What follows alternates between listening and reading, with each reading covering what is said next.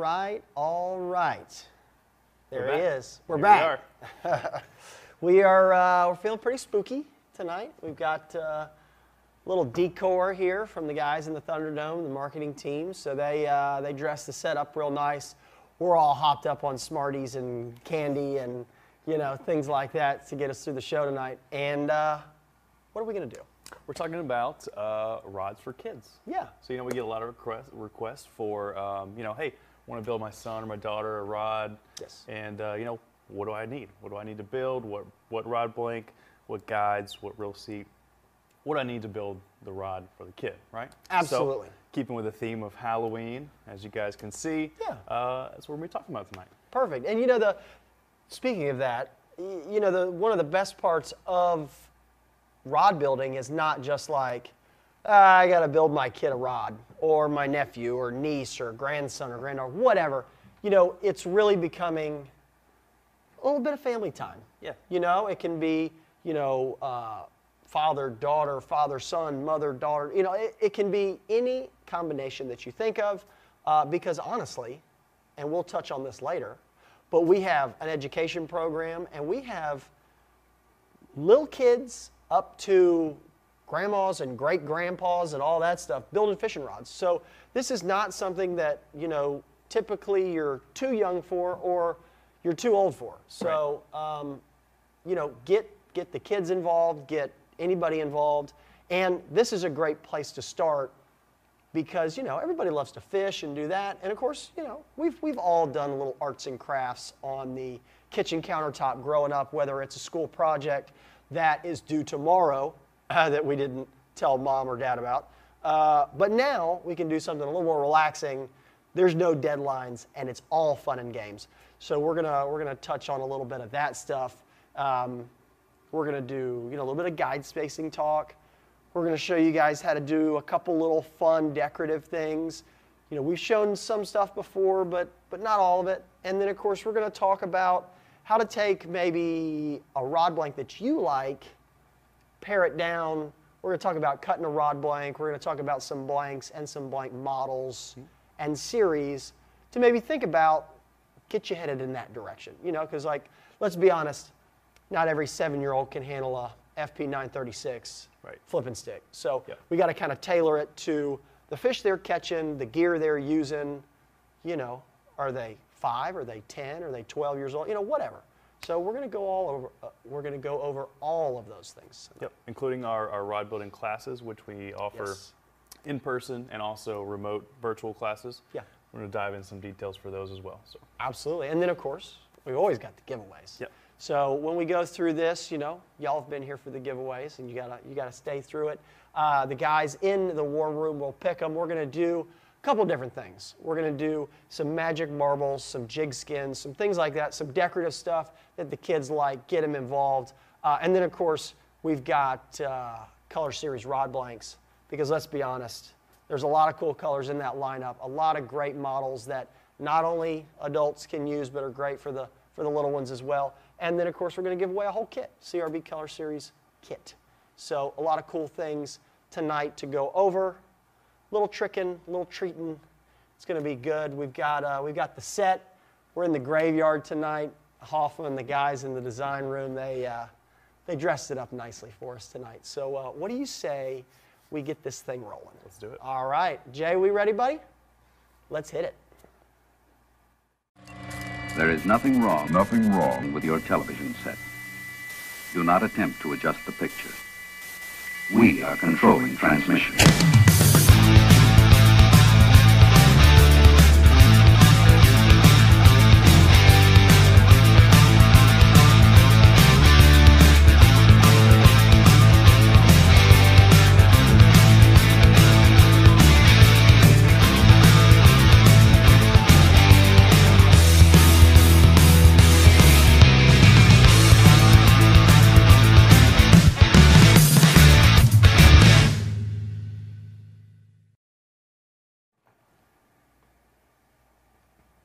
Episode 80.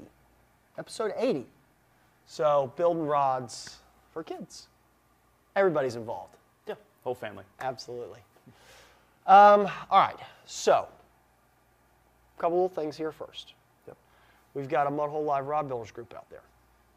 16,000 members. And of course, you know, everybody knows it's the biggest, it's the best. And there was a lot of good chatter in there this past week. Some people showing some stuff off, doing a few tips, doing a few tricks, getting ready for the holidays.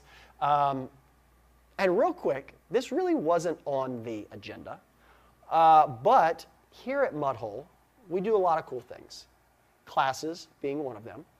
But we had a really cool visit this past weekend. Yeah, absolutely. You know, we had Billy Vavona and the Nerbs. So I don't know a bunch of them by name, so I'm not going to go and try to name some people and leave some people out. But I do know Billy. I got to, for years. And I know you even know him better than I do.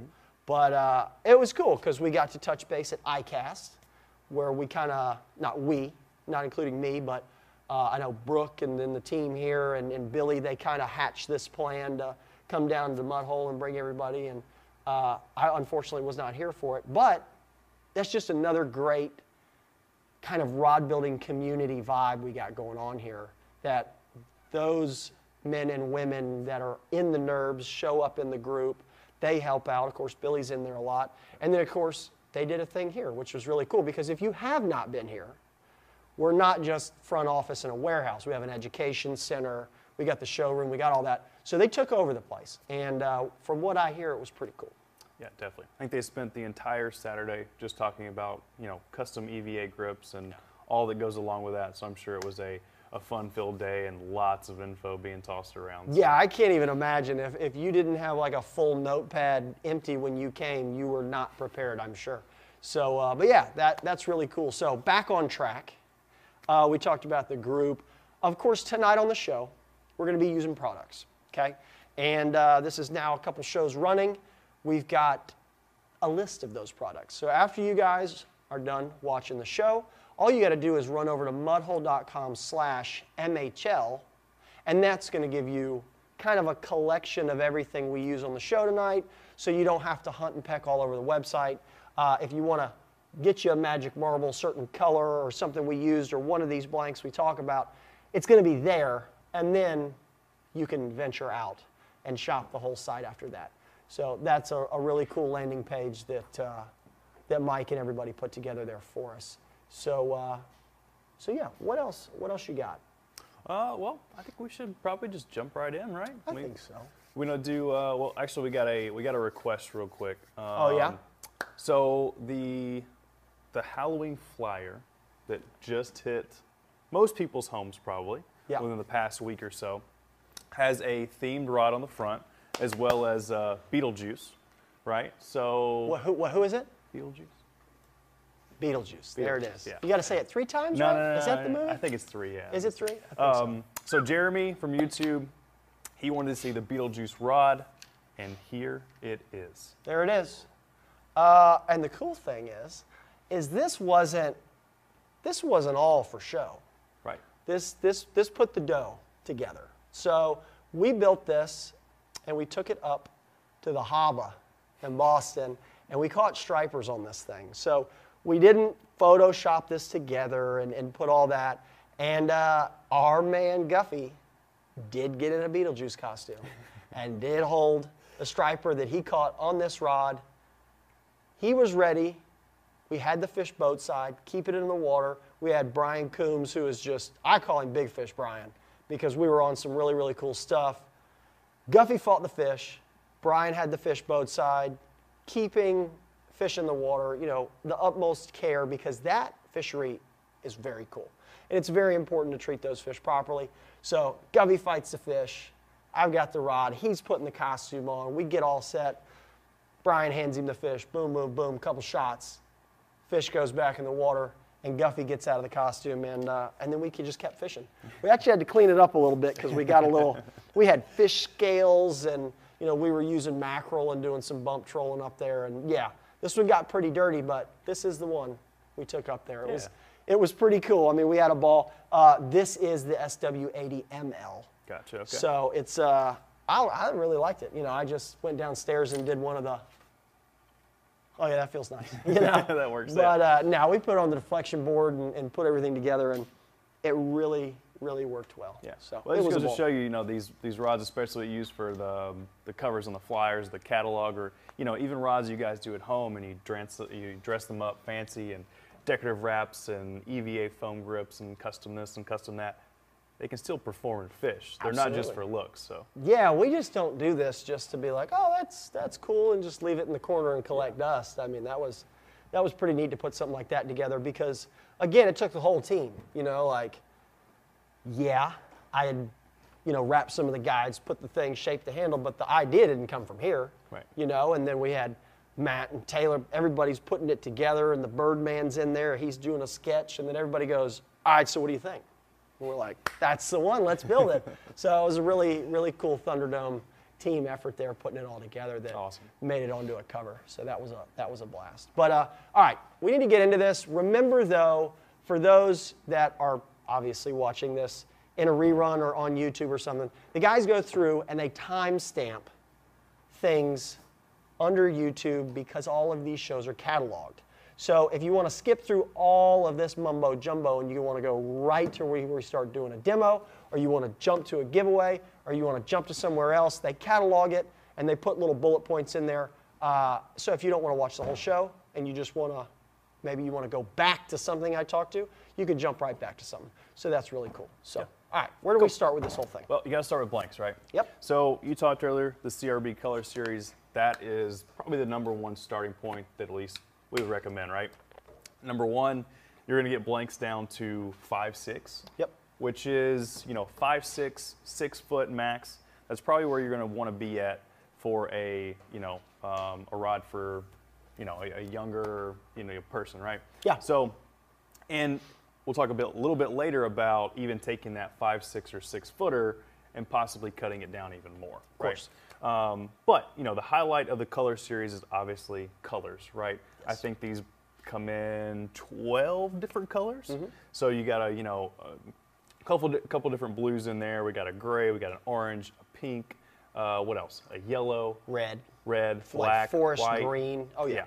Tons of different color options to choose from, as well as, which we'll get into a little bit later, matching reel seat colors. Yes. Right. So you can kind of, if your son his favorite color is green, you can get a green blank, a green reel seat to match. You can throw in some green thread wraps. If it's orange. Or if it's orange. Orange and black for Halloween, right? Absolutely. You can really fine-tune those colors and come up with a really cool color scheme for the entire rod. Exactly. Not just the blank. You can incorporate the other components to match it. So pretty cool there. We also have in the MHX series, we have the Shooter series. Right. Which those are going to be, I think, around the 6 foot, mark. Yep. They have a great action. Obviously, 6 foot is a great length. And even like the spinning or the spin jig series, both of those are great options. So it kind of just depends on, obviously price range. The CRB, very affordable price tag on that one. Yep. Color Series is great. But if you do want to step up to that MHX series and look at the Shooter, the spinning, or the spin jig series, you got some options there as well. Yeah, exactly. I mean, that is an absolute great way to put it from however you're wanting to shop. Yeah. You want to shop in performance-wise, if you got a budget, if you got whatever. And then, of course, all of the accessories, I think, is where it ties it in, because you can put little, Timmy or Kathy or whoever right there with you, and you can start picking pieces and go, yeah, I really want a blue, or I want a pink, or I want a this. And that gets them in right from the beginning. Right. Then, boom, you hit the order button, and then now they're waiting on it, and, a couple of days you get the package, and you open it up, and you go, yeah, look at that. That's right what we ordered. We got the pink and the blue and the this and that, and then you jump right in. So I think that's a great way to go about it. Now, when we're talking about cutting blanks, so as you mentioned, this is a 5'6", IS 561L. So this is something that if you want to do a crappie rod, Ryan asked that earlier, what would you recommend for a crappie rod? This would be a really, really good one, whether you're a child, whether you're an adult. It's short, it's light. This is something that you can put, a 500 size reel, short rear grip, short foregrip, do a little, you don't have too many guides. It comes in all the colors, and you can go out and, fill your cooler full of specs if you want. Yep. Now, when we start getting into, maybe doing something like building a casting rod with a Zebco and things like that. These Zebcos, they're pretty heavy, but not like, you're like, oh, that's too heavy. But what you do want to consider sometimes is the blank diameter, the length, kind of what action you're dealing with, the age of, the child that's going to be using it. Are they going to be able to handle and cast the Zebco? Is it going to be something where you cast it and go, here you go, hang on, watch the bobber go down, things like that. So, and if you really start getting into a spin jig model, a spinning model, things like that, where you have a little more action and power to come into play there, you're going to probably want to look at taking something that you like and cutting it. Yeah. I think there was one time we had a broad blank, and we might have taken, 10 inches off of it? I think it's not how I recommend it. Usually we talk about cutting it with a Dremel tool. Hunter decided to just use the door on the side of his Silverado to take that blank down. Now, it's good because you did it from the butt section, not from the tip. Right. So we were able to take, a 936 and then take it down to, actually what became the brainchild for the 885. Right. Because we had a flipping blank, the 936, the FP885 was nowhere to be even conceived yet until Hunter crushed it in a car door. Then we cut it and we built one and went, this would be really nice. Forward thinking. If it was an 88-inch blank. Yeah. So anyway, what I would do is I would look at, something like an SJ42, those really, really popular spin jig models, especially if you're going to be, maybe for a child that's more advanced or an older one that's going to be, casting and working a lure and things like that. The CRB color series blanks are great if you're going to be casting and just winding, a beetle spin, or you're going to be watching a bobber go down. They're a moderate fast type of a flex, the powers range from an L to an H, but since we're cutting it, it's going to vary a little. But right. I think, in my personal opinion, that if you were to cut a color series blank, you probably have a little more leeway in how much you cut that blank up, rather than taking, an MHX, something like an SJ that is more faster action and it has a little bit more of an aggressive taper in it. Because the more you cut out of it, then you really start to notice, wow, the action and the power of this blank is really changing. Yeah. Whereas this blank here was a 6-foot medium. So this is what we cut out of this blank. And this blank still actually feels pretty good, being a 601M, and you can see how much we took out of this. So,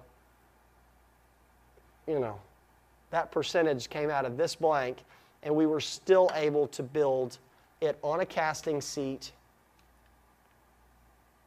I would consider this to be moderate fast, maybe even a little moderate. You've got your Zebco 33, you got a beetle spin, this is probably 6-pound test. And I mean, you can wear the panfish out with something like this that's inexpensive, that you can kind of cut up because this rod already is kind of moderate fast. There's not a huge taper in it. And it's almost foolproof. Yeah. Almost foolproof. Definitely. And this is something that we definitely, like you mentioned, the MHX blanks, something that you still want to have that sensitivity and all those good benefits. You don't want to go chopping off a couple feet of that blank, right? But for the purpose of what we're doing tonight, for a kid's rod, where the sensitivity and the lightweight and all that stuff doesn't play a huge factor. Sure. We're just out there having fun, right? Right. It's okay to do it in that instance. You can take 2-3 feet, however many you want to. And again, got to take it off the butt section. Never, ever and only once in 100 circumstance are you taking it off the tip. Sure. We're always taking it off the butt section. Yeah, no doubt. Because if you were to cut, even 2, 3, 4 inches off the tip section, well, now it really changes. You really change it. It's going to stiffen up that rod, and you might not even be able to cast this beetle spin or any kind of little panfish lure. So always take it off the butt section and not the tip. Yeah, and I would love to be able to give you a an equation that says, if you're looking at a CRB Color Series blank and you want to take this much or whatever, and you want it to be this action, then go to this power or whatever. If I would recommend, though, if you were going to take this much out of a blank, like the Color Series, you probably want to go up in power a little bit. Yeah. Because we're pulling a lot of power out of this blank right here in my hand, and you're going to be left with a lot of mid and tip section that is now the entire blank. So something that, if you pulled this 561L and you're like, oh, okay, yeah, this feels about right. If you were to take that much out of this blank, you would end up with like a fly swatter. Yeah. And you're like, ooh, that's definitely not what I wanted. So again, I don't have a chart or a graph for you to say if you're going to take 24 inches out of the rear end of this blank, you need to go up 2 rod powers or something like that. But just keep that in mind, because this being a 601M and taking that much out of it really actually turned out quite nice. Yeah. So definitely. Yeah. Got a couple good questions up here. Yeah. Chris, would you use or could you use an ice fishing rod for the little ones? Yes, you definitely could, Chris. One thing I would warn, though, is you would probably want to shoot for, anywhere between probably at least a 36 inch and longer. Yeah, and up. And also make sure that you don't, lean towards the lighter power rods. Make sure at least you have probably an M, a medium power and up. The only downside to some of those ice blanks or ice rods is they can be very, very light in power. Almost like a noodle, like a power noodle, right? For sure. It will almost double over, almost like an ugly stick, if you can imagine. Yeah. It's almost like you couldn't cast it. Right. It would be too light to cast.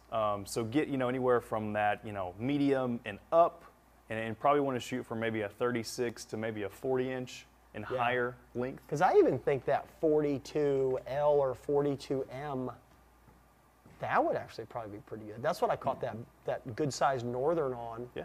Now, granted, we weren't casting it through a hole in the ice. Right. But I can imagine, it had good fish fighting ability. Mm-hmm. It wasn't like the power noodle. It's just like a rigid section of blank with the last 4 inches are just like, go. That just buckles over. So, yeah, you want to stay out of something like that, but that's not a bad. Yeah. That's pretty good advice there. Sean, are these 5.6 rods pretty durable and kid tested? Yes, definitely. The Color Series blanks, again, best bang for your buck. They're going to be very durable. They're made of, fiberglass mostly. A little bit of, mainly, a little mix of both. But they're very durable. Like Chris mentioned, they're a mod fast action, so they're not going to have, a fast or even an extra fast action that could be prone to, blowing up the tip. So. Very durable. Yeah, it's good. To be honest with you, I use the 701L quite a bit. Not only for myself, but to hand it to a client. And we've pulled on fish and done things to an IS 701L that I wouldn't recommend doing. And I was even like, ooh. And it was like, oh, okay. Well, that worked out. So yeah, whether it's kid tested or client tested or big kid tested, yeah, I would trust the Color Series to a lot of things. If the kids are out there and they're fishing a little bit and then all of a sudden, it's like they start doing one of these numbers and start fighting with it, you're probably going to be okay. That's not where I pull out the high modulus graphite. Right. But a Color Series, probably, it could throw a beetle spin and be a sword. I don't know. Save the princess with it, right? Might work. So, yeah, that's pretty good. Yeah.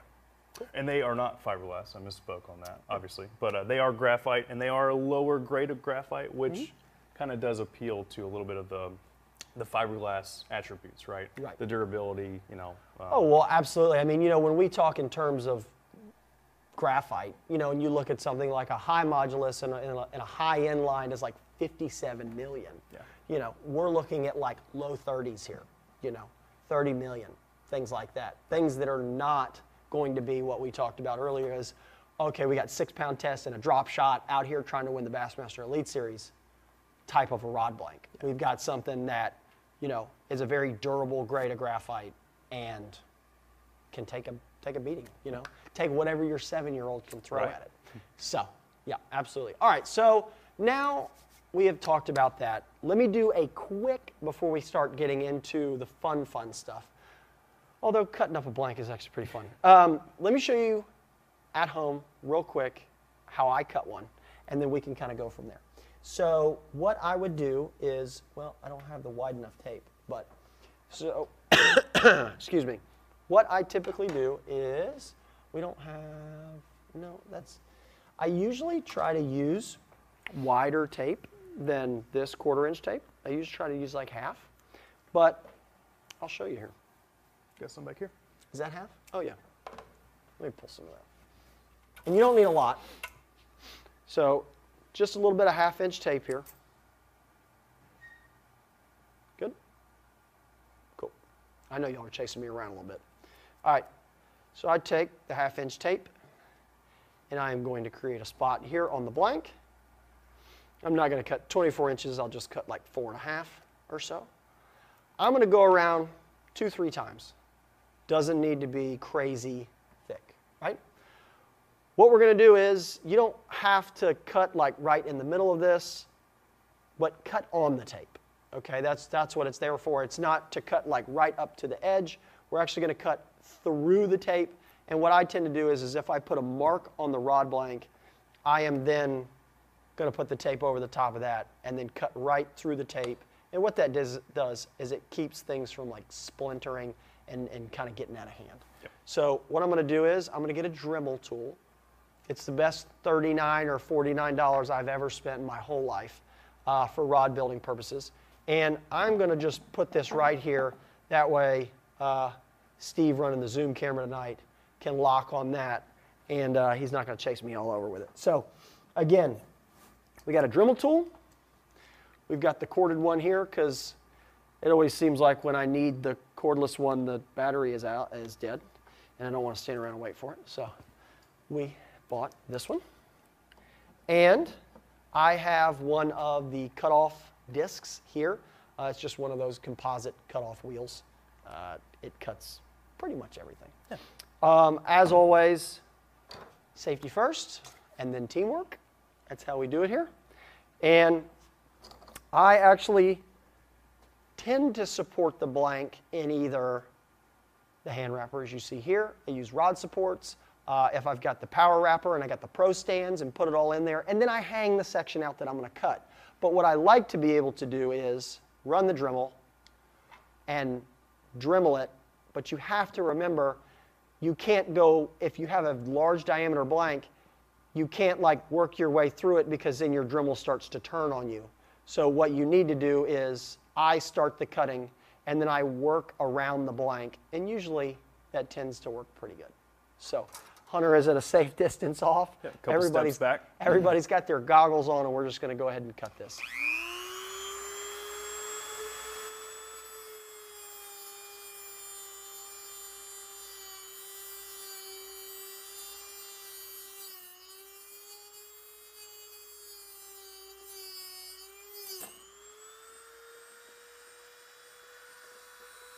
All right, perfect. That's why we do it live. All right, so just cut right clean through it like that. I was trying to go slow so everybody could see that. But then it kind of, you can see what happened there. It burns the tape a little bit. But the Dremel tool's spinning so fast, it kind of sands it and cuts it at the same time. So it's typically nice and clean. I do always, you can see I had a little like kind of cliffhanger there. You can just barely kind of see it. That is why we use the tape. Because if that tape is not there, you have a much higher chance of that booger running on this blank. And that is to say, if you're using a Dremel tool, if you're using a hacksaw, a real fine blade, however you want to cut this thing, those boogers turn into runs in this graphite. So what I then tend to do is I will take this piece and I will turn it up and sand it just a little bit on a little bit of high grit paper. And what that does is that'll knock that down. And I literally just stand it up and do a quick little figure 8. And then that way everything is nice and smooth. You can go back and touch that little spot there to the side of the Dremel wheel if you want, or like I said, you can run it real quick, do a little figure 8 on a high grit paper, take these off, and you're ready to go. So that's how you can cut it. I cut it with a Dremel. You can cut it with a fine blade hacksaw, but I find so many other uses for that $39 Dremel that I just got to have one. It's hard to beat. That Very easy, quick and easy, done. Perfect. All right. Cool. Well, that was cutting a blank, and like we said, you know, you can take a 5, 6 footer, cut 2, 3 foot off of it if you want to. Mainly with just the CRB color series. You know, if you start getting the MHX blanks, you might want to be a little more cautious. Not that you can't cut those blanks down, but you just need to be again a little more cautious. Maybe 2, 3, 4 inches at the most. Yeah. Anything past that, and you're really going to start sacrificing, you know, power and also action. Yeah, I would venture to say that that's right. I mean, we get that question a lot. Like, how much can I cut off of this MB873 or MB843 or whatever? And we tell people all the time, like 2, 3, 4 inches max, and then you change the blank. Yeah. So if you want to retain that blank's characteristics of action and power, and you're in one of those MHX or higher, you know, nicer models, I'm not cutting more than 2, 3 inches. Yep. Cool. Well, now that that's over, let's get into some fun stuff. Yeah, right? absolutely. So we have a rod up here, if you could show us that. So we've talked about this on several episodes of Mudhole Live before. Our magic marble, right? So you can magic marble grips, rail seats, blanks, coasters, coffee mugs, TV remotes, you name it, and you can probably magic marble it. Yeah, no doubt. If it will fit into your water canister, right? Right. Whatever that might be. Yeah. But as you guys can see, the color combinations. This one has a blue, black. So I think 2 shades of blue. 2 shades of blue and a black thrown in. And a black. And because we prime this with white, you get white that comes through sometimes. Now, that can be on purpose or it can be by mistake. This, I don't know, because I didn't do it. But as I said, you can use it on purpose or by mistake, but it still looks pretty cool. You just have to take that into account when you're doing this. Yeah. So if you don't want the white to show through, you better make sure that you got plenty of magic marble on the surface of the water, and that when you dip it, you got enough paint to go around. That's right. And that's pretty much it. Yeah. Before we move on, I'm going to answer the question that probably has not been asked, but it gets asked every time. Can you magic marble and dip an entire blank? Let's keep in mind here, you have to have enough surface area of water for the magic marble paint to cover, all right? Not only do you have to have enough surface area, because as the part goes through it, that circle starts to shrink as the paint is laid onto the part, okay?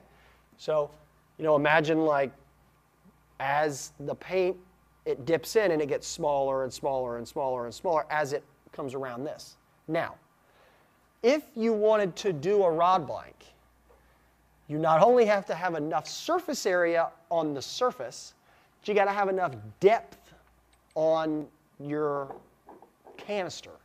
So somebody's like, oh, well, I'll just use a really long piece of PVC pipe. All right, but what's the diameter of the pipe? Because yeah, I can get a 12-foot piece of section, you know, Schedule 40, whatever, from Home Depot, but is the diameter going to be enough? Because by the time that paint starts going around that blank, I don't know, you might need 12 inches of surface area if you got a 7-foot blank. I have no idea because I've never tried this. But I'm just answering a question that gets asked every time. I haven't seen it asked yet, but that's what happens. Yeah, absolutely. So, yeah, you could magic marble a whole blank, but you better have a farm silo somewhere full of water so that you could dip this stuff. I mean, yeah, you know, pick up granddad's old farm vehicle and magic marble that, but you got to have enough surface area and you got to have enough water depth. Yeah. It's things to think about. That's your only limitation with this is obviously the size of, well, honestly the length and size too, but honestly the length is where you're gonna, you know, come into some trouble. But an alternative to that would be if you guys have any hydro dippers in your area. Right. You know, they have large, long tubs that they hydro dip parts and pieces into. Right. Blanks could fall into that category. Yes. But these smaller, you know, cork grips, reel seats, any of your other components, maybe besides guides. I'm not sure if I would do guides or not, but that's gonna be tough. Yeah. But anything in your handle area, especially, you can use this method with. So. Yeah, and you could technically do like the split grip section. Yeah, you can definitely do that. If you only wanted to do like that's part of the blank, you know, you could probably get away with that there, you know, and then you got some magic marble in your split grip. Again, not the whole blank, but you know, and you can do this just in the kitchen. Yeah, absolutely. So what we got here is we've got our canister of water, and this is just plain tap water. It's room temperature.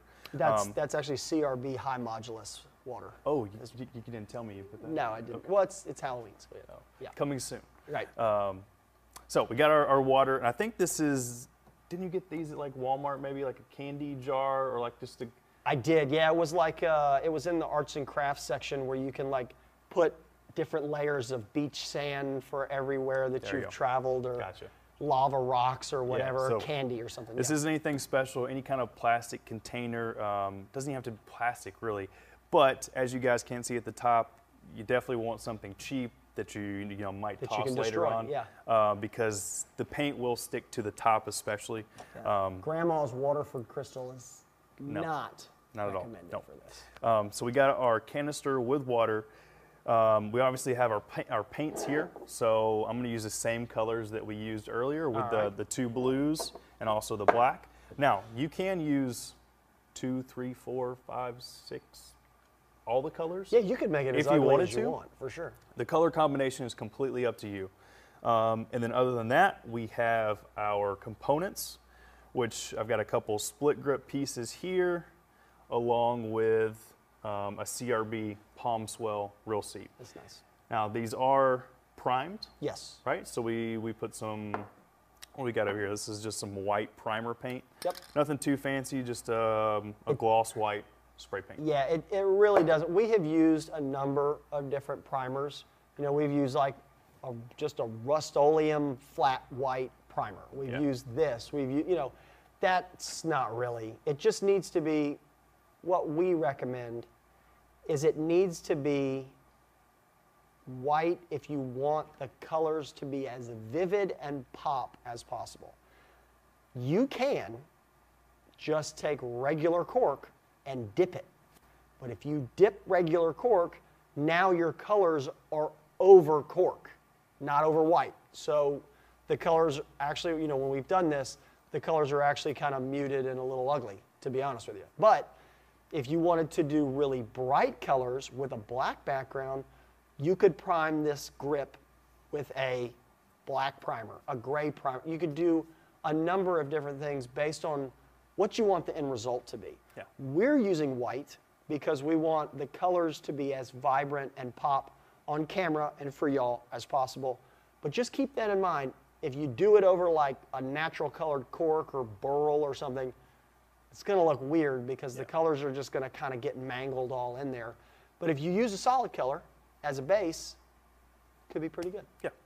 So these were sprayed a couple hours ago. They're dry now, all good to go. Okay. We have I'm assuming this is probably a 1/4-inch mandrel. Just took a 1/4-inch mandrel and we taped it off so we could peel it. And yeah, so just maybe an inch or two up the mandrel, we put some tape on there so where our grip will actually just stop. It doesn't go on all the way.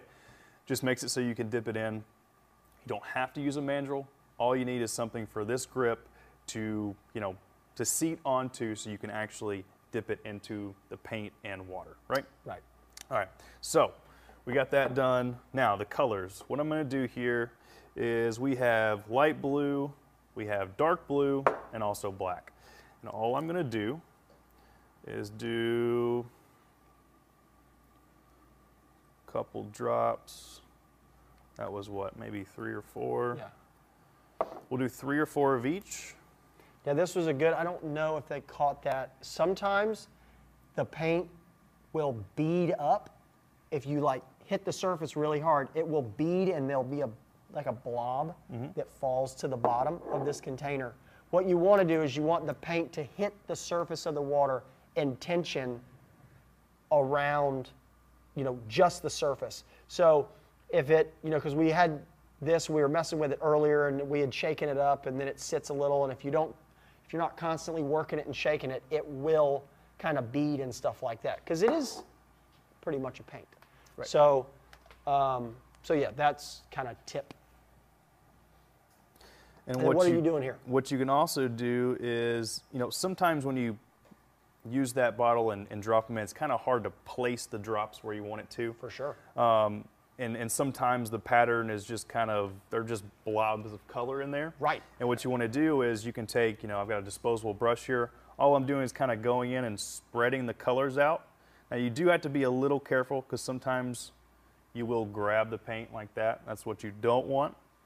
But what the goal is just kind of barely work the brush in and just you're just swirling the colors around. Yeah, you're kind of creating like a design, almost like when we do regular marbling on the blank, right? Right, yeah, exactly. So after you got that done and kind of incorporated all the colors together, all you got to do next is dip in your piece. Let's do this piece right here. And that way they could probably see it there. Yeah, so I'm going to move over.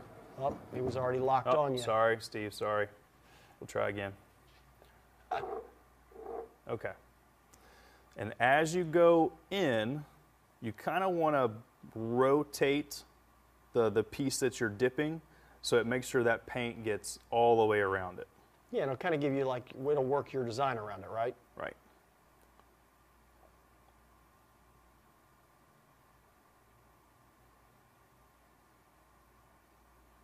And the cool thing is just because you're using the same colors that we used on this rod blank here. All right, let me get your paper towel ready. Yeah, I can already tell I didn't put enough paint in there. Okay. But we'll let it ride. So once you have completely submerged your piece, you don't want to just quickly pull it right back out, because you're actually there's still paint on the top of the surface. And what you're going to do is, if you pull this out now, you're going to pull all that extra paint on top. Now, it might look cool, it might not, but in this case, Chris is going to go in and remove that top layer. I'm going to go for it. So you're just going to take a paper towel and kind of swirl it around, get rid of all that excess paint. And then see, it ends up on the paper towel there. And now we can get it out of the way. Pull our piece out. And you can definitely see there. I think it's fine. A couple white patches, but all in all, not terrible. Yeah. Didn't have quite as much black as we did in that first set that the guys did earlier, but whatever. That's one thing. That's one thing about marbling is it's almost impossible to replicate the same thing every single time, right? But the cool thing is the kids are gonna love it. Yeah, and just like you mentioned earlier, just gonna get some of this water off of here, just like that. And the one thing you do not want to do is set it down immediately, because what it will do is that paint is not completely set up just yet, and it will peel off. Right. So don't touch it, don't sit on the water. All I'm doing is let the kids grab it. Yeah. All I'm doing is just kind of getting the excess water off of it, and then I'm going to set it to the side. But that's the gist of it. It's just like you mentioned a few minutes ago, marbling on a rod blank. Let's see. Let's do this. There you go. We can set it like in this if you want. Yeah, let's do that. Because we're not going to use this really. Yeah. Perfect. That should be okay. Yeah. It's just like marbling on a rod blank. It's a lot of guys are very good at kind of getting a very close representation each time, but it's almost impossible to do the same thing every single time. It's going to look a little bit different, especially this process, because you're throwing in water and surface tension. You know, you got a lot more variables in there than just working on a rod blank with pigments, right? For sure. So, but this is a really fun, you know, activity that you could do with your kids. Again, it doesn't have to be rod components. You can magic marble cups or you know, all kinds of crazy stuff. Yeah, and you can practice on a lot of just whatever you've got around the house. Kind of get them used to it before you dive in with your components and go at it. There's a couple questions. Do you do any surface prep before the primer? Sanding, degreasing, anything like that? It's coming out of CK Watson. Really, when we use the cork, the good news is there's really nothing on the cork. I mean, yeah, I guess if you're handling it and things like that, you know, if you wanted to give it a wipe down and make sure it's dry before you sprayed the primer on it, but I've never noticed an issue with it. The good news is the cork is porous, so boy does it take primer well. So that's the great part about it. Now, if you were going to maybe magic marble over a section of the blank and you wanted to prime the rod blank, I would probably take a little extra care in either, you know, scuffing it up a little bit or making sure it's very clean, because that is a smooth surface. Or if you're, you know, going to magic marble over, you know, like a metallic series, you know, that actually has paint on it already. So you want to make sure that that is extremely clean and ready to take paint and stuff on top of it. Otherwise, yeah, you're gonna be in kind of a mess. So. Yeah, and that was cork that we used. I don't think I actually mentioned that. The pieces that we have, you know, primed here are cork. I feel like cork definitely works better as opposed to EVA. It takes the paint a little bit better. It's easier to prime as well, obviously. I think the only problem that I see with the EVA when we've, you know, kind of messed with it a little bit is it's not hard. If you squeeze it, you'll dimple and crack the paint. So, yeah, I mean, you could take a white EVA and magic marble it, but there's a pretty good chance that even if you coat the outside of it, you can dimple it pretty easy. I mean, you'd have to put a lot of coats of whatever you wanted to put on there, whether it's like spray urethane, whether it's rod finish, whether it's like spar varnish, things like that, which you can use any and all of those. There's no like, oh, don't use that. You know, some people will use a spray urethane. Some people will put, you know, a nice coat of Pro Coat on it. You know, y'all have seen us do that, and Buzz Butters does that on custom ice grips. He does the magic marble over the cork, and then he coats it with Pro Coat. So, you know, you do want some kind of a top coat, because it's just bare paint at this point. You know, it could rub off, you could chip it, you could scratch it, you could do things like that. So pick whether it's a Pro Coat, a spray urethane, things like that, whatever you're comfortable working with, because it's pretty easy to deal with in putting a top coat. You just kind of got to pick one. You know, if it's an ice handle or something like that, I'm typically using rod finish, you know. But if it's a real seat, I'm typically using like a spray clear urethane on it, because then I can do a very light mist coat, whereas I can't get a coat on a real seat that then the threads still work properly with rod finish that you can get when you shoot like a clear, whether you've got an automotive type clear or that you know, spray urethane type stuff. So that's kind of depends on what part you're using, what clear coat maybe works best. So. Sam, if you hit the wall of the water pitcher while you're dabbing the excess paint, will it smudge?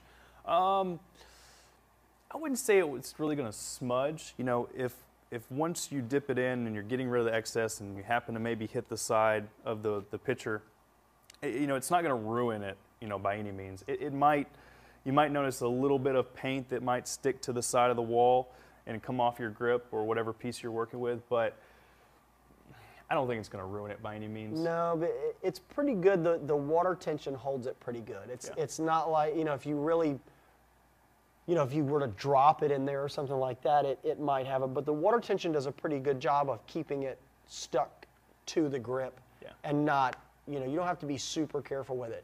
If you hit the grip with the paper towel coming out, yeah, you're a mess. Yeah, you're going to have a problem. And as far as the timeline on drying, you know, I'd give it probably at least a couple hours before you touch it.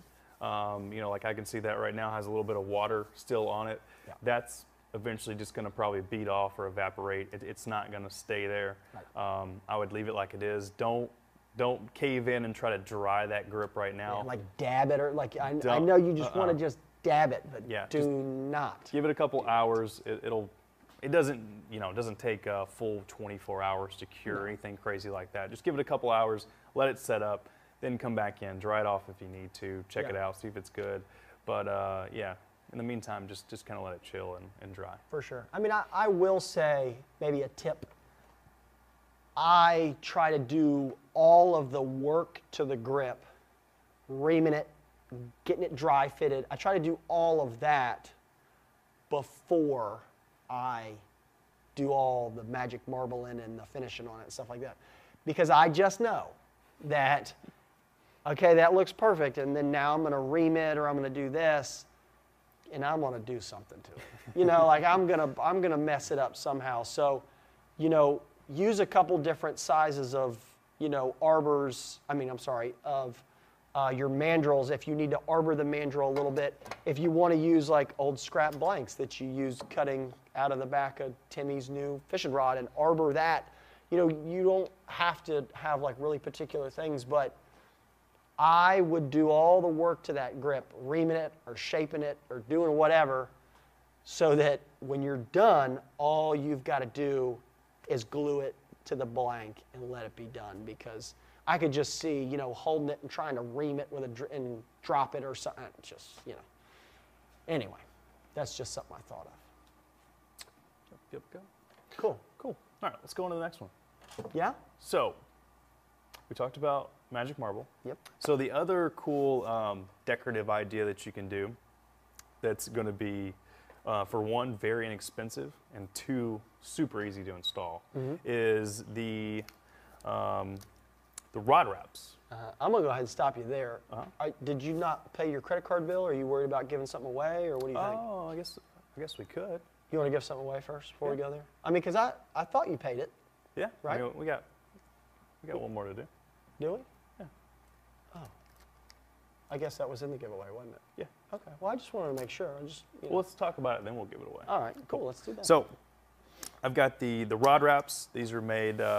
These are, I guess, a form of JigSkinz made by American Tackle. Okay.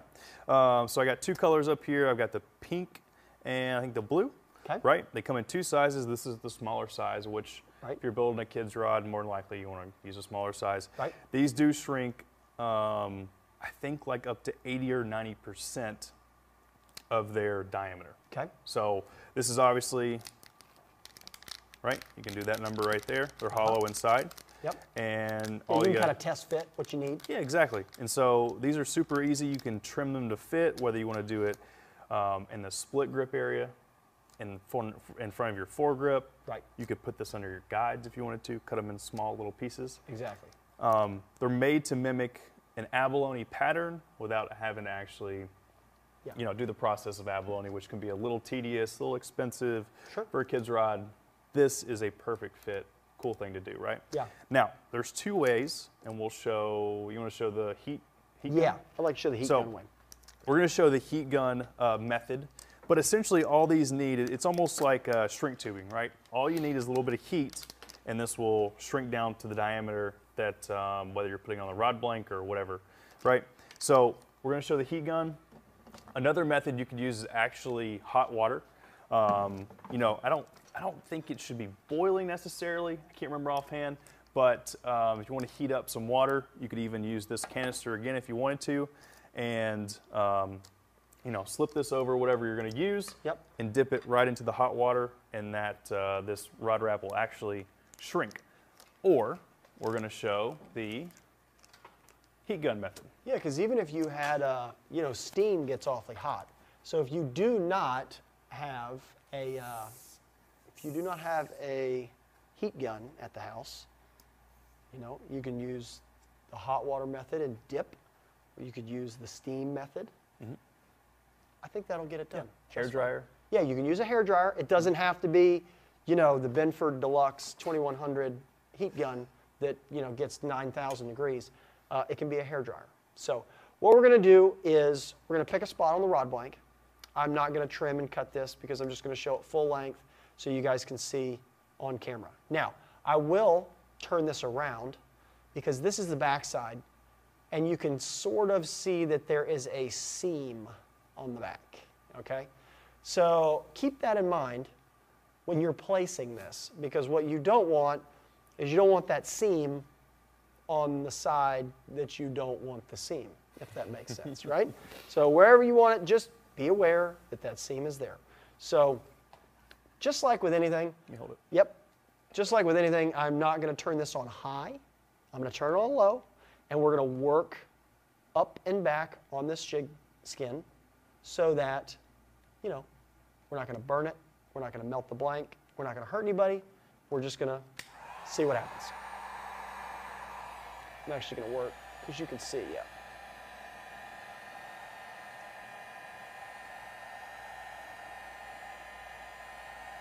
You can see, even on low, it only takes a few seconds for that to shrink down.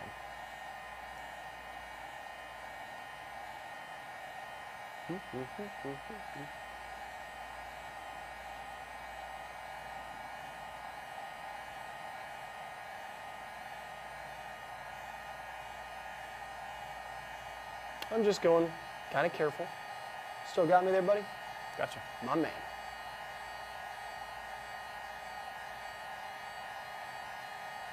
And you can see, I'll do one like real quick here on the end. You can see kind of how quick that can happen, right? So just be careful. And then I just go over the entire thing and work my way back and forth over the seams, because there will be little like ridges and stuff in it, but they smooth themselves out as you kind of work through. That used to be a little section of a ridge there that's kind of flattened itself out. This is not one of those get in a rush kind of deals, you know.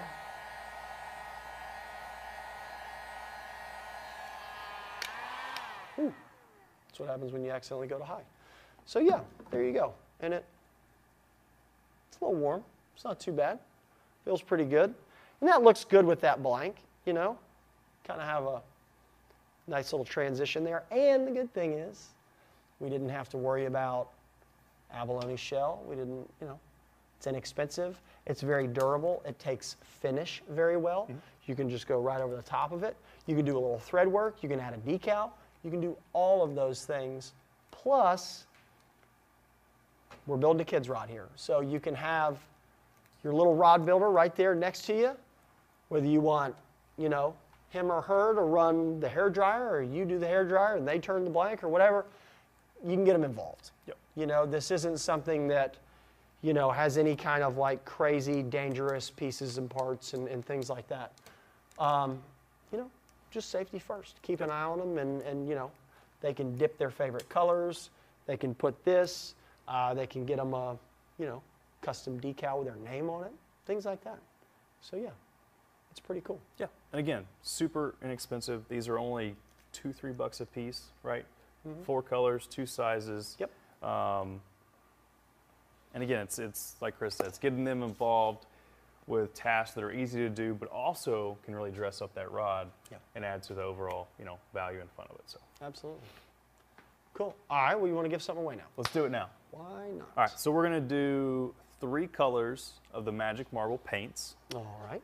and we're gonna do 2 of our JigSkinz rod wraps, right? Sounds good to me. All right, and the winner is from Facebook, Jack Hartzell.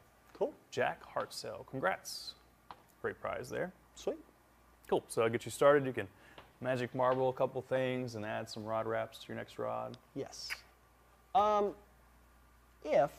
So since we did a few demos here, if the folks at home want to get the kids into rod building, maybe they're not necessarily a builder themselves, we have a few options. We do. So let's go over that here really quickly, because there's some cool things that are going on that I don't think get enough love. Yeah. And things that, you know, y'all might not know about. So let's walk through that. So let's talk about our rod building classes, right? Yeah. So for one, we have the remote rod building classes, or virtual classes, and we also have the in-person classes. Now, the virtual classes or remote classes have been going on, you know, since the pandemic happened, a little over a year and a half or so now. These are great if not only, you know, you at home as a parent want to take on, you know, rod building and include your child, you know, but so you can actually do this remote rod building class together. Right. And you only have to pay for the seat or admission into the class. So for instance, if you and your child want to do it, only have to do one seat, right? And there's no age limit required. You can do the class together. Typically, it's made up of a 3-day series, right? Which are a couple hours each day, right? So you kind of break up, you know, you don't have to do it all in one day and sit down and knock this rod out all at one time. Exactly. You can divide it up over a couple days and knock it out in, you know, a series. So that's our remote rod building class, right? We also have our in-person rod building class, which are held, you know, in our classroom, in our, what did you refer to it? Or the education center. Education center here at Mudhole. I think our next, you know, beginner rod building class is, I believe, in January. We also have, throughout the rest of this year, we have more specific rod building classes. Yes. I think we have a, what is it? What's the next one? Oh, I lost my train of thought, sorry. Well, you know, we've done ones in the past. It's like a surf rod. Surf rod. I think that's actually the next one. Is it? Surf. Okay. I believe so. And we've done an inshore rod, and we've done a fly rod, and we've Right. done, you know, so it's not only beginner learn how to build your first fishing rod, which we have, but now, recently, we've been doing, you know, come join for, you know, a little bit advanced or something more specific. Because there's rod builders out there that, you know, that maybe they only want a fly rod, or, you know, they want the rod that they build to be one that they can use because they're an avid surf fisherman. Right. So there you go. Yep. That's why we got it. So our in-person classes, they do require you to be at least 15 years of age. Sure. Right. And so, you know, for instance, if you want to bring your 15, 16-year-old son or daughter, you will have to buy separate tickets per person. Right. So that is something that is a little bit different than the remote classes. But the in-person class, it's very detailed. You get the rod knocked out in one day. Okay. So it's an all-day, 9 a.m. to usually 4 or 5 p.m. It's an all-day event, start to finish, you know, complete rod build. And then the following day, on Sunday, there's about, I think, you know, 3 to 5 hours of advanced techniques that they go over. Right. Yeah, I mean, that's where they talk about marbling, where they talk about a little bit of thread work, where they talk about, you know, shaping grips and things like that. So that's a great part is, if you can make it, oh, it's worth it. But if you're pressed for time, you know, you can technically come in, pick up the rod that you built the day before. It's dry overnight, and if you got to go because you got a prior engagement, you can go. Yeah. But the great thing about that is you know, you pretty much, you sit down, you got your workspace, you got one of the incredible, you know, there's a group of teachers there, and they're walking you through the whole time. And if you want to kind of go on your own speed and you don't feel like you need help, that's fine. They're not going to hover over your shoulder, but all you got to do, they're just a quick little, put your hand up and say, hey, I can't figure this out. They'll get it figured out for you. That's the best part. Yeah. So 2 different options there, whether you want to do the remote class or the in-person class. I believe they're actually the same price. I think it's $199. Okay. In both of those classes, you do get a lot of the equipment to actually continue rod building. You know, you don't walk away with just your first rod. You actually get, you know, the hand wrapper, some equipment, some thread, included in that price. Wonderful. So, you know, that's an added bonus there too. Sounds good. Another, you know, besides the rod building classes, if any of you guys out there are interested in rod building and you want to get that kind of startup tool kit, tool bundle. Okay. Our FSB-2 is the kit that you're going to want to get. Yep. That has the hand wrapper. It's got the rod dryer. It's got, thread. It's got the reamers. It's got, I could go on and on. All of it. And it comes in a box Yep. about like yay, and you can just, people go, what do I need to start rod building? That. Yep. And if you'll notice on our new website, most of the rod kits that you'll, if you view online, you'll actually see that you can add an FSB-2 That's kit a good feature. to any rod kit, and you actually will get, a discount on top of that. Okay. So you kind of create your own turnkey kit, so to speak. Perfect. So if you guys see that pop up, again, the FSB-2, that's the number one go-to. That's it. Get started in rod building. That's the kit that you want to get. That's the best Perfect. value. So I love it. Now, I wouldn't say just for the kids, but we do have an education program. Yep. So Anthony here in the building, I think he's been here longer than I've been here. He has been to the FFA stuff. He's spoken in front of the scouts. He's been to youth groups. He's helped teachers, and back in the day, even before us, they had like shop class, right? So, they still have some of that. Some of it is kind of facilitated through the FFA, which that FFA National Convention is coming up, and we'll have a team there with Anthony. That's in booth 103. So for those that participate in the FFA, and maybe your son or daughter or grandson or they're going to go to the national convention. It's usually in I don't remember. It's been in, I went to the one in Indianapolis. Yeah. It's been in Nashville. It's been in a couple different areas, but it's cool because it's hundreds and hundreds and hundreds of kids that have gotten to that point. And then there's great vendors, like Steel and Husqvarna and John Deere and Mudhole Custom Tackle. They're there. They got booths set up, and you can learn how to build a fishing rod. Yeah. Plus, Anthony and the team, Todd, I know, has been involved in that a lot. One of the other Chris's here, Chris Norton, has been involved in that a lot. They've been around, and they have taken rod building into 650 schools now.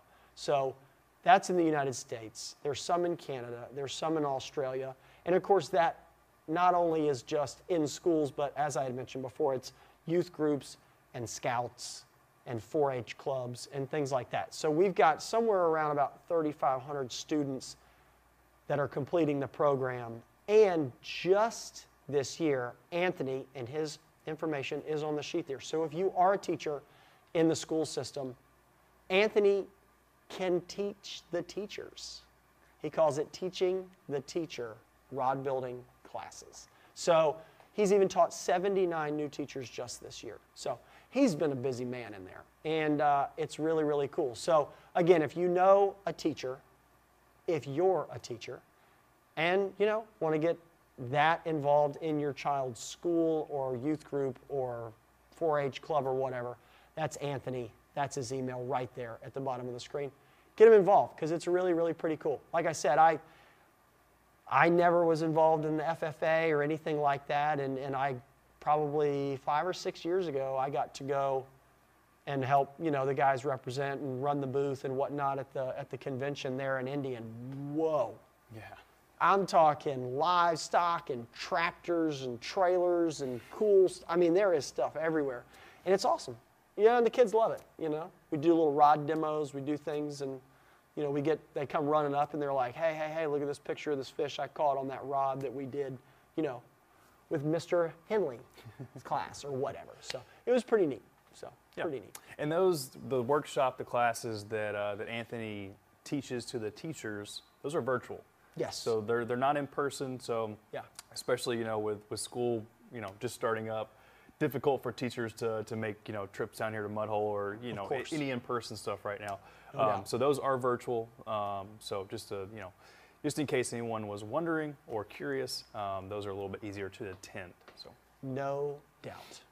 All right, let's talk a little bit about putting one of these together. Okay, and we're going to talk about on the CRB rod blank and we're going to give one away. Let's do it. So we're going to give away a CRB Color Series rod blank. Now, you can really, I don't think we put a limit, did we? I mean, we can do pretty much any size, any color. I thought you were talking about a credit card. No, but I know we put a 5.6 in there, but if you really got to have like a 6-footer or something like that, you know, they're not going to twist my arm, right, you know? Right. I mean, that's just me. I'm just going to, you know, if you really got to have a 7-footer or something, I might be able to make that happen if we've got it in stock. But we did set aside some 5.6s, but, you know, whatever. It's Halloween. That might be my little trick or treat. So the CRB Color Series rod blank, we're doing Brian Haggerty. So congratulations, Brian. You are required to build it with a Zebco though. So even if it's just for you, you know, you gotta do it. Anyway, all right. So let's talk about this setup here, really quick. Why we did it, and maybe you guys can then run with that. All right. So a couple years ago, we decided that we needed to bring back a pistol grip. Surprisingly enough, you know, pistol grips were, gosh, I don't know how long they date back. Maybe like old news. 70s, maybe, possibly 80s. Oh, for sure. I don't know, 30, 40 years ago. I remember one of my first bait casters that I picked up, it was my dad's, and this was a Lew's speed stick. Mm-hmm. And I want to say it was only like a 6-footer. Yeah. Like there were no 7-foot rods back then. Nope. It was like a 5.6 or a 6-footer. You know, I looked like vintage Bill Dance sitting on the front of the bass boat with a pistol grip, or Hank Parker or somebody with my Lew's, I think it was a Lew's speed stick. Speed stick, yep. Yeah.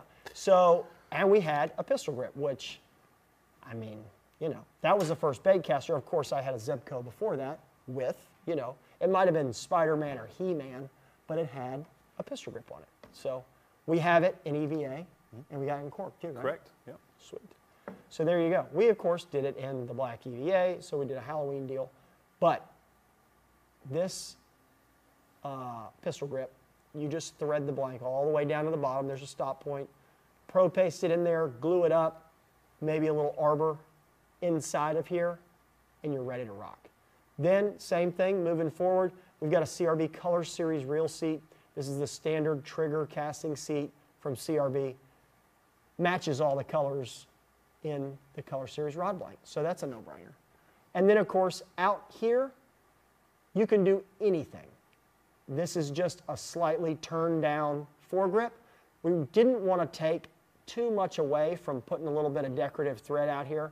And plus, you know, 7-year-old or 8-year-old is probably not going to be using, you know, a fighting belt and a big giant foregrip on this thing anyway. So we tried to keep it as low profile and as light as possible. Now, moving on to the grips. Moving on to the guides.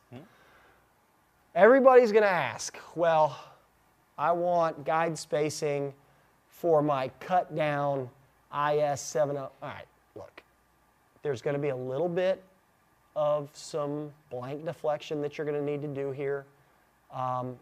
Again, we have talked about guide spacing and guide prep and all of that stuff here before. One thing to pay attention to, all right? I'm going to hold it steady for you there, Steve. These are, hang on, let me take this beetle spin off of here. All right, looks like a gummy worm on that.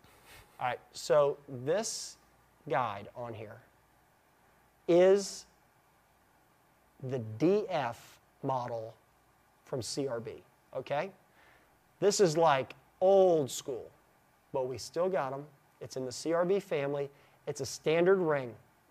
What it does is it gives you a double foot and some height without having to use like a 30 or a true like just spinning guide. Because, Steve, if we can back out and get the guide and the Zebco here together, you can see this Zebco is far from a low profile, right? You can see that line comes out of that Zebco, and we're working with a little bit of cone of flight here. I never really thought I would have a cone of flight on a casting rod, but here we are. So keep in mind, this DF model, standard ring, CRB family. The great thing about this is you can also get it in an SSR version. So if the kids are a little bit harder on stuff than most, and they might turn this rod blank into a lightsaber, there is an SSR version. So there is no ceramic ring to break out of here. Even though this one is durable, you're not going to get much more durable than an SSR version. And of course, just like all the other SSRs, there's 4 colors. They're stainless. They're pretty much indestructible. All that kind of cool stuff. So there you have it. That's going to be kind of your guide train. Now, can you run it on down to some single footers? Oh, you absolutely can. I'm just giving you something to think about and how to combat the height of this Zebco without having to put, a 25 double footer out here. Get a little height, still maintain a fairly small ring, and yeah, you can work it on down to a 5 ring if you want, and even some single footers if you want. But that's where I'm at here putting all this together. And this rod was put together and built by our man TikTok here in the building. So Jake did a good job with this one. Did a little decorative stuff, put the guides on here, give us an option and something for y'all to think about at home when you're putting together a kid's rod. So, yep. Pretty straightforward. I think that's a 16, probably down to like an 8. Yeah, probably or 6 even. Maybe, yeah, could be a 6. Cool. And of course, you got the matching tip top and all that. All it is, like I said, a CRB standard ring. So, good stuff. That's the name of the game. Good stuff. When building for a kid's rod, a couple things to look out for. Yeah. Obviously, probably want to keep it relatively inexpensive. Yeah. Because it might get in a fight with a ceiling fan real quick. A lightsaber, a ceiling fan. Yeah, the list goes on and on there. On and on. And with that, you want to keep it durable. Yes. Right? So SSR guides or even the standard ring in the DF CRB guides. Right. And all you need is, that's probably a 4.5 foot rod with it chopped down. Yep. You're only looking at 4 or 5 guides here, right? Right. Yeah, it's turning into like an ice rod at that point a little bit. Exactly.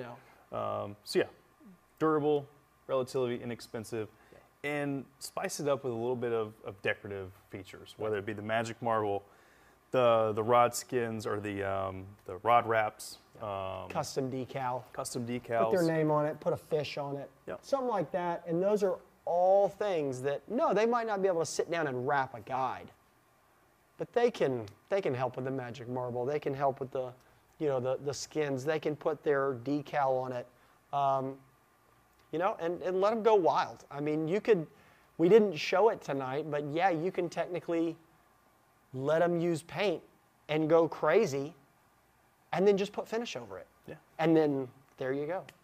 They've marbled their own rod, just finger painting and you're ready to go. Just put a little rod finish on it and you're ready to rock. That's it. So there's no reason that won't fish. And of course I can promise you they're gonna remember that a little bit more than, the Spider-Man one or the Frozen Snoopy rod or whatever from Walmart's pretty cool, but this one's cooler, I promise. So, we got any other questions that we missed before we give away the final thing? Yeah, another question. I think we hit on this earlier. Do you seal the grip with anything after you dip it in the magic marble, like a clear coat? Yeah. Yes, absolutely. You want to do, what'd you say, the spar varnish? Yeah, you can do kind of clear coat, clear top urethane, coat. that. And if you're putting it on a grip, you can get away with rod finish. But if you're putting it on a real seat where there's like threads and stuff, you can't put like high build on that and expect the threading to still work. So it depends a little bit. And one tip for real seats, by the way, which we did not hit on earlier, make sure you tape off the threads for your real seat. Okay. You don't necessarily need to magic marble the threads. That's only going to lead to, once you put this hood on and you start, cranking it down, that magic marble is going to kind of peel off. Sure. So just tape off your threads. Don't worry about magic marbling those. Just do the actual body and not the threads, right? And what you can do is you can get a hidden thread hood. Great idea. That you slide. It's like, I use it on my spinning reels, spinning rods, the VSS. So then that hood slides over, and then that little piece of cork, you can marble that to match that. It all locks down, Perfect. and everybody's happy. Great idea. Rough guy crew down there, is there any rods that you can fish saltwater for a kid that's heavy, but also 6'6", so they can cast?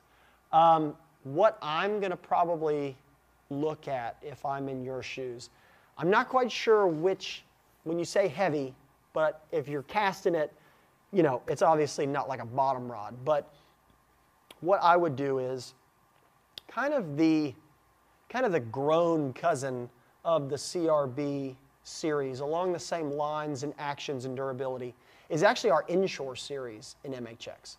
And we have a couple heavier models of the inshore series. So there is like an L844.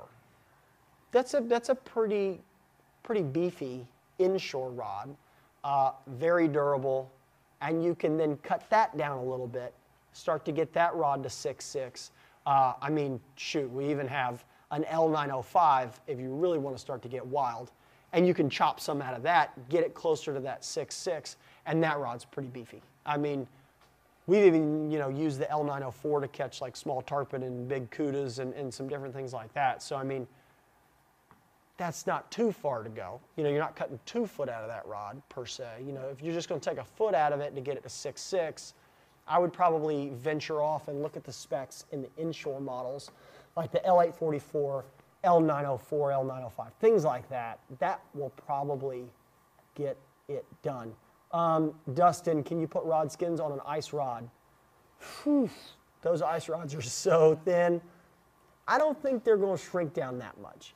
I'm probably going to do my best to try to do some thread work. It's just going to be tough trying to do a rod skin or even do abalone. That's pretty tough. Yeah. You know. Now, what you can do, and what Chris did on some ice rods that you built, was actually incorporate this, the rod wraps or whatever they're called, or actual real abalone onto your grip. On the grip. Yes. Right, because you know the grip gives you a little bit more flexibility because of the diameter. Right. Whereas you can't do it on the blank, but now you got this handle section that's open because you don't have to have a reel seat. That's the best part. Yep. So, right. You want to get that one? Yeah, let me take care of this one. All right. Question of the night here. I love this one. Why does Hunter always use his credit card for the giveaways? Why not Chris? I cannot be trusted with a credit card. That's why. That's a good point. I'll be just all over the place. Just, you know, we'll be putting gas in the boat, and we'll be doing all kinds of things. They have to give me specific giveaways, because see, you know, like earlier tonight, we were going to give away a 5.6 CRB Color Series blank, and you were just like, shoot, yeah, now whatever. I'm giving away a 7-footer. I might put another one in there. No telling. I might throw some guides in there. Who knows? So yeah, they got to be careful with me and a credit card. We can get wild, but hey, it's all good. I'm still here. Is there a way to add length to the handle to make a 5'6" rod a 6 foot, like the handle insert for an ice rod? Steve, I would try my best if you're trying to look at, you know, the 5'6" blank. Hopefully there's a 6-footer in that model. If not, yes, you can sleeve the blank. You can actually use just, you know, a cut piece from another blank, and technically you could build your handle on this and either go over the top of the butt section of that blank if you have enough clearance, or if this diameter is smaller than the rod blank you're trying to work with, you can sleeve it inside of it. So we have shown something like that, and we haven't done a repair show yet, but this year, you know, we might have to do that. I might have to get that out because that's always a good one too. But yes, Steve, you can. You just have to determine, do I want to go over the blank or do I want to go into the blank? And if it's a 5'6", it's probably not going to have enough inner diameter to sleeve inside. You might have to go over the top. So, the same guy, Past the Gas, has another good question. I'm going to tread lightly on this one. I live in California and can't get my hands on any denatured alcohol here. Is there anything else I can put in my lamp burner? So I'm probably just going to use a heat gun. I'm gonna just not touch anything, you know, that I could do that. So I'm probably just going to use a heat gun. I personally pass the gas. I'm with you. I'm a lamp burner kind of guy. Even though people are like, oh no, the alcohol burner, I like it. So I feel your pain. But I have come to accept using a heat gun and getting the same good results. Just practice a little bit. And, you know, I'm sorry. That's all I can say. I'm sorry. All right, last one. Is there a guide set for kid rods? Yes, absolutely. We don't per se call them, you know, guide sets for kid rods, but you want to look in the CRB, either spinning or casting guide sets, and you want to look for the standard ring. The standard ring is going to be your most economical option, and we do have those down to, I believe, 5'6", or 6 foot. Right. I can't remember. I think. But like you said, it doesn't say kid rods. Right. But remember, it's going to just say, this is a standard guide set. Here's the spacing for a 6 foot rod. So that right there will work just fine if you're making it for, you know, Aunt Mava, or if you're making it for Timmy. So you'll be fine. Those are great guides. That's the ring again. The standard ring is what's in the DF model there that we use tonight on the Zebco Halloween build. So, all right, let's do this last giveaway. It is going to be a CRB Color Series casting kit.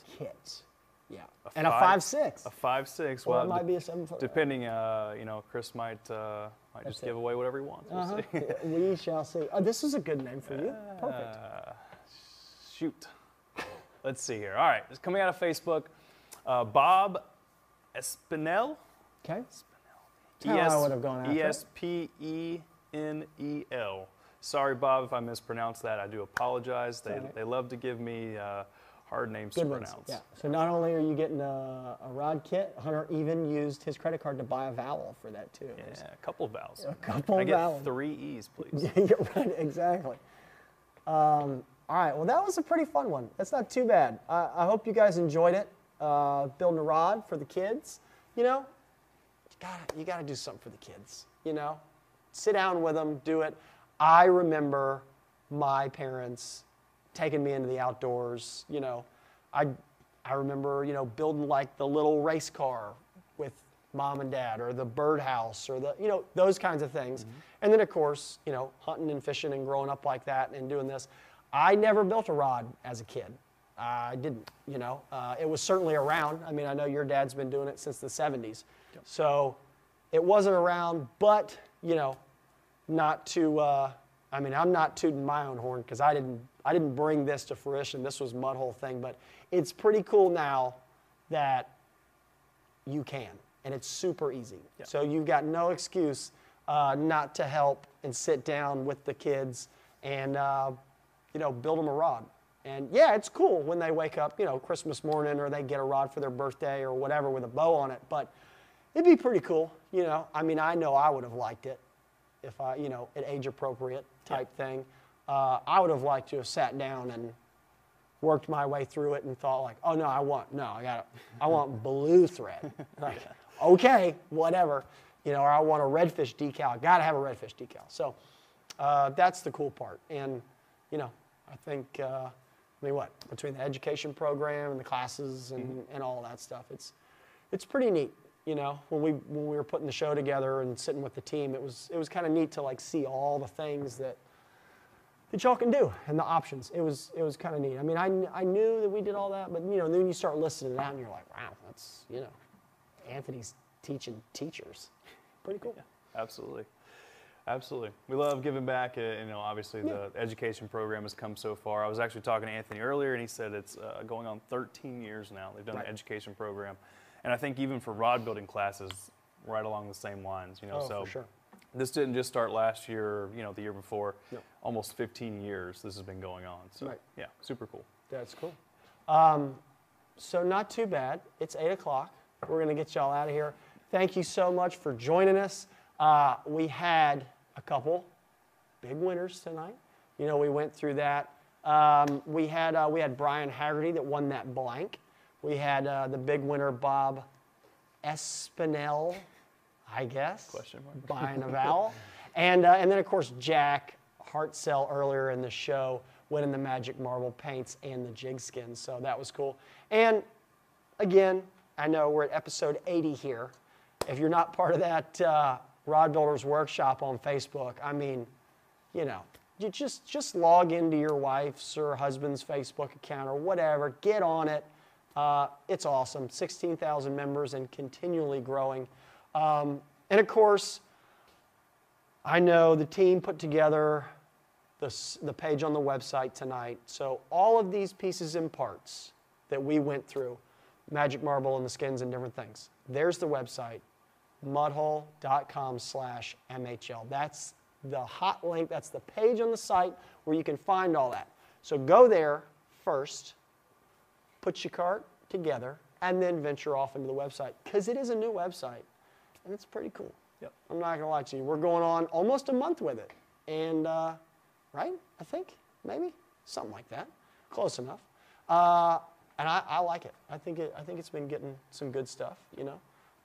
But yeah, so episode 81 is actually going to be in just a couple weeks, and Hunter is going to pick I can't even say that with a straight face. We have no idea. No, of course. We love getting, you know, tips and stuff from you guys. So if you've got something you want us to do, we have 2 or 3 things that we're probably going to lean on. But if you've got a good idea, I mean, like building the rods for the kids, that kind of came up kind of last minute. We thought it was a great option. So yeah, come up with something. We've got a few things planned before the end of the year. Of course, there's going to be, you know, some big things coming up. Don't want to spill the beans, but yeah, I think this was a good one for episode 80. Got to do it for the kids. That's it. All right, so again, thanks for everybody in the war room tonight. I know Taylor was in there. I think Birdman was in the building. Steve running the Zoom tonight. He didn't have to chase us around all that much. And of course, the guys put us in the graveyard tonight. They decorated. You know, we've got kind of the spooky vibe going. Hoffman, the design team, doing that. And of course, Jay on the 1s and 2s, and Hunter, my left-hand man here for episode 80. Guys, I'm Chris Adams. We had a ball. Thanks for joining us, and we'll see you next time. Thanks for watching. Bye.